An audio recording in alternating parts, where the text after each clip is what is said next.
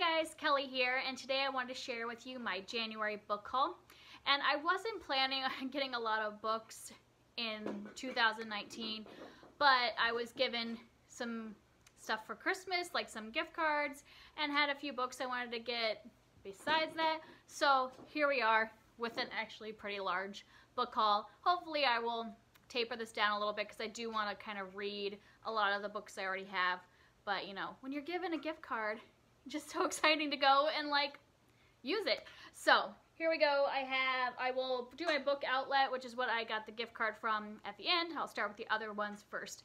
And before I start the book haul, just so you know, if you haven't seen my videos before, when I do a haul, whenever I have any books come into my life, whether I buy them or get them, I donate $1 for each book to a charity that has to do with books or education or literacy. And my charity for this month is Books for MKs. And I got this charity idea from another booktuber. Her name is Kaylee, and her channel is actually called Books for MKs because she is the founder of this charity. And what she does is she collects money through a FundMe account for Books for MKs, and she sends books to missionary kids, and that's what MKs stand for. And so these are kids that are living all over the world with their families as missionaries, and they might not have access to English speaking books since they are in foreign countries. And she was a missionary kid when she was a child and just really loved reading but didn't have access to a lot of books. So this is just her way of being able to give back and send books to these missionary children. So I decided I see her promote this charity at the beginning of every single one of our videos, and I just really wanted to be able to support her. She gives 100% of the donations to these books that she sends. So that's who I am donating to this time. I will link her channel and her also her kind of nonprofit website down below if you want to check her out. So let's get right into the books. And the first few are ones I got through Amazon. And I don't usually buy through Amazon, but they were ones that I had looked other places for like discounted copies and just couldn't find them.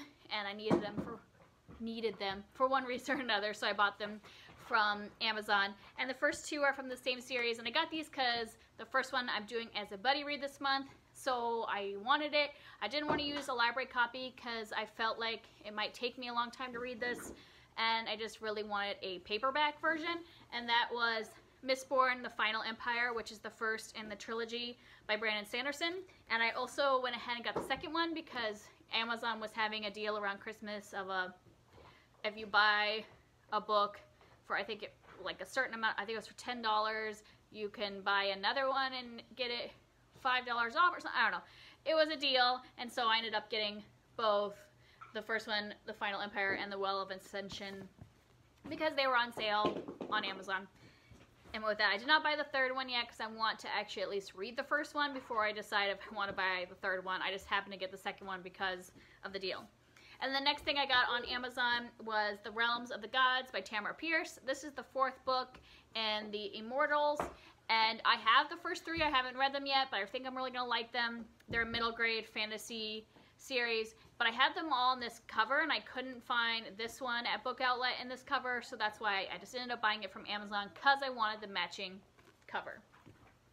And then the next one I got because it was recommended to me by one of my favorite booktubers and my friend Merphy Napier.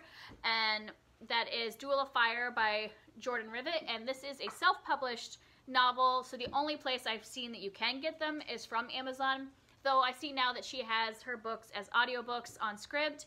So if I really love this one, I'll decide whether I want to buy the next ones or if I want to listen to them on Scribd. And this is a fantasy series that has 5 books in it, and it is about a female character who is a duelist, meaning she duels with swords. And there's also a magic system. I've heard these are really excellent. Merphy has read the first couple, and then my friend Jenn from the Book Refuge, she has read I think the first 4 and said that they're really excellent. And so I just am excited to support an independent author and get started into a fun fantasy novel. And then the last one from Amazon is Much Ado About Nothing by Shakespeare. And I got this one because I had recently read a Shakespeare retelling, and I just or A Much Ado About Nothing retelling, and it's my favorite of Shakespeare's plays, and I haven't read it in about like 10 or 15 years. I've seen the movie more recently, but I haven't actually read the play since, I think, college, and so I really wanted to read it again. And I saw these covers. What edition is this? This is the Pelican Shakespeare. They have a bunch of them with these kind of colors, and the color background is different. I think the tragedies are black, and the histories might be red or something like that, and then all the comedies have this like pale blue background. And I just thought this was really pretty, so I wanted to get this one and this edition, see how I like reading this edition, and if I like it, I might buy more Shakespeare plays in this specific edition. And then the next couple are books I got from my library sale. My library sells paperbacks for 50 cents, so if I see one I like or want to try out, I just pick it up because 50 cents, you know. And it supports the library. And the first one is Speak by Laurie Halse Sanderson, and this, I believe, is a young adult book about a girl who has gone through either rape or sexual assault, and kind of what happens, like how she deals with it afterwards.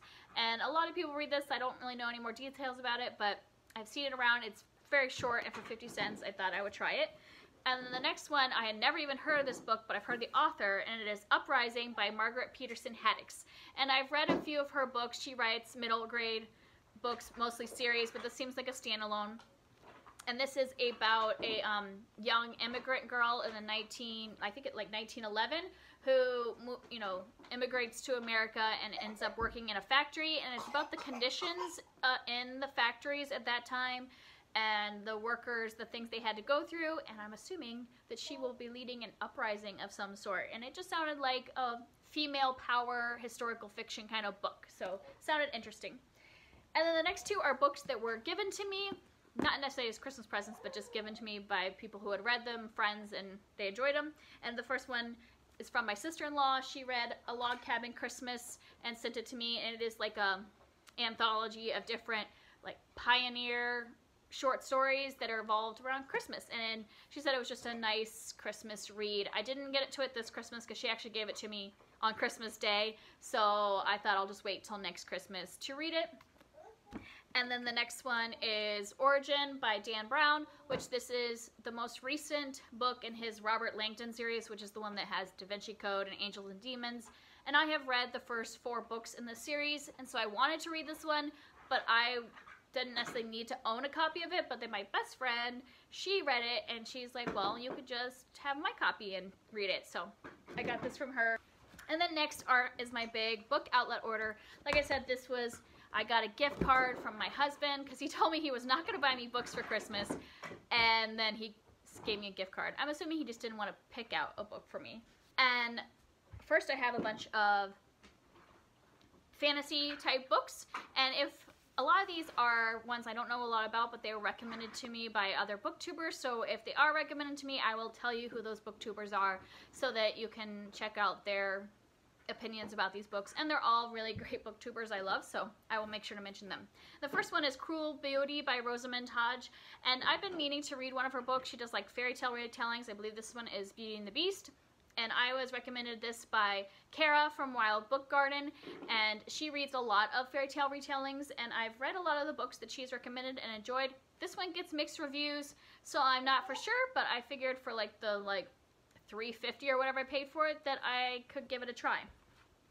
And the next one is Thick as Thieves by Megan Wallen Turner, and this is one of the latest books in the Queen's Thief series. I own the rest of the books, and this one had just recently come out in paperback, so I just wanted to pick it up. I actually have only read the first book in the series. The next one is The Great Pursuit by Wendy Higgins, and this is the second in a duology. I think it's called the Eurona duology. That's like the town or kingdom that is in these books. And I read the first one, The Great Hunt, and I really enjoyed it, so I wanted to end out the duology. And this is just about, the first one is about a kingdom who is being plagued by a wild beast, and so they create this great hunt to have somebody kill the beast, and the reward is hand in marriage to the princess. And then this is taking place after that. The next one is The Lost Kingdom of Bamarre by Gail, Carson, Levine, and this is actually a prequel to a book I read recently, which was The Two Princesses of Bamarre. And I really enjoyed that. I think I gave it 5 stars. It was a great middle grade fantasy novel. And since it's a prequel, I just thought I would check it out. This does not, from what I can tell, have any of the same characters. It takes place like in the past from the events in the other book.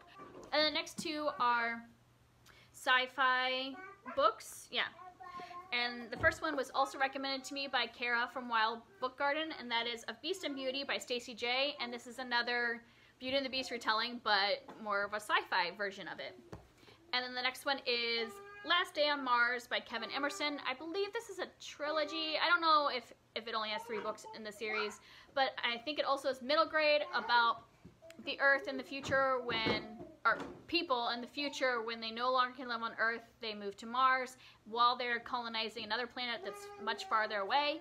And this is at the point when they're moving to that other colony, so Mars is being deserted as well, and these are the last like people that are on Mars before they move to this other planet.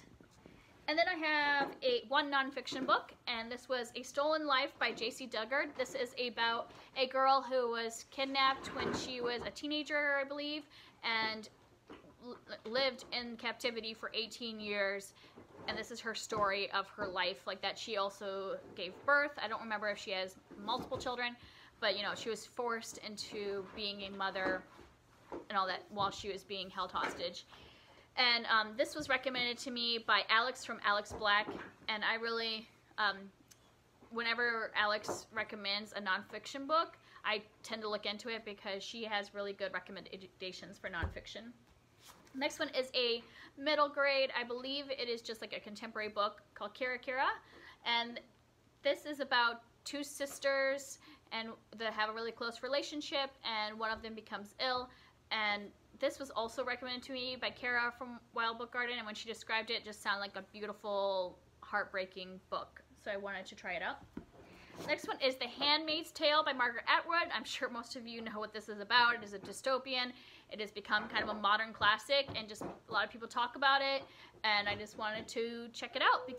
Then I have The Dry by Jane Harper. This is the beginning of a series that's kind of crime series with a federal agent as the like main character. And this is the beginning one where this federal agent returns to his hometown because his best friend from childhood is found dead, and so he's kind of, I think, figuring out what happened to his friend. Then I have a couple of contemporaries. One of them is This Adventure Ends by Emma Mills, and I don't really know much about this, but people talk about Emma Mills a lot, so I wanted to give her a try, so I don't really know anything about it. And the other one I have already read, it's Alex Approximately by Jenn Bennett, and I read this a few months ago. You're okay. You're okay, Eliza. Eliza's playing in a box, and now she's decided she wants attention. And I really love this book. It was a 5-star book for me, and so since I read it from the library, or actually I read it as an audiobook, I wanted to have the physical copy. And we're down to 2 more. Eliza, you can wait. And the next one is A Book of American Martyrs by Joyce Carol Oates. And when I picked this up, I was like, this book is huge. I did not expect this book to be huge. And then I realized that this is a large print edition. And I went back and checked Book Outlet, and they did explicitly say on there, large print edition, and I just missed it. So now I have a very easy reader, but huge book to read. And this is a modern, contemporary, about about 2 families, but it also revolves around abortion, because one of the characters is a man who kills an abortion doctor. So I think it has a lot of like the politics about abortion and all that in it as well. It just sounded to be a really good book. And then the last one is a graphic memoir, and it is Cancer Victim by Marissa I had not practiced how to say this her name, so we're just gonna say Marissa Marchetto. And I have found that graphic memoirs are my favorite type as opposed to necessarily graphic novels. I really enjoy that version, so I don't remember who recommended this on their channel, but it seems like an interesting book. There's some of the illustrations, and wanted to check it out. One thing about Book Outlet is they usually tell you if something is damaged. Like they'll say it's a scratch and dent. This one did come with a slit in the back. I don't know if you could see that. There's like actual cut in the back, but it has a sticker on it that says, this book does not meet our quality standards. If you're not happy with it, contact us. So they would replace it. I have had that happen before, and when I told them I was not happy with the quality, they sent me a new book free of charge. But this one, since it's their last copy, that's what it says also on the sticker, it's the last copy, they won't be able to send me a new one, so I could return it and get my money back. But I figure I'll just tape it. It's not that bad. So I'm going to keep it. But I just want to let you know that they do have quality standards, even though they're doing kind of like books that are overstocked. So they will tell you if they're damaged, and if they come damaged, they will replace it or give you your money back. So it is a great company, I think, to work with, because you can get books for a really good deal. But if you see something on there you really want, buy it pretty quickly, because a book can be there one day and the next day is gone, because they just kind of put things up as they get them. So that's my book haul. If I mention any booktubers, I will put them down below, and also I will put the link to Books for MKs, which missionary kids, down below if you want to check out that charity. Thanks, I'll see you next time. Bye.